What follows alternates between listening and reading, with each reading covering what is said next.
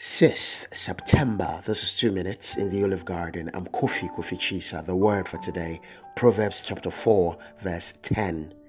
Hear, my son, and accept my sayings, and the years of your life will be many.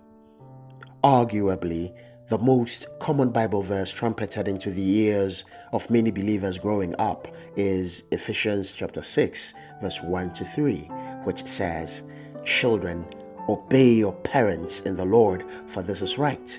Honor your father and mother, which is the first commandment with a promise, so that it may be well with you, and that you may live long on the earth."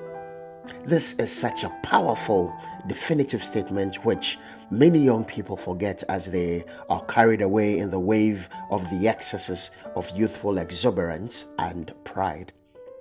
Proverbs chapter 4 verse 10 is yet another affirmation of God's word, linking long life directly to obedience to God's word. The Hebrew word for life used here is the word chayim, which means fresh, lively, flourishing, or reviving. In other words, if you keep and apply the words of wisdom as presented by biblical proverbs and the scriptures, of course, you will not only live long, but that long life will not be filled with sickness, pain, and hardship. It will rather be filled with freshness, liveliness, prosperity, revival, and refreshment.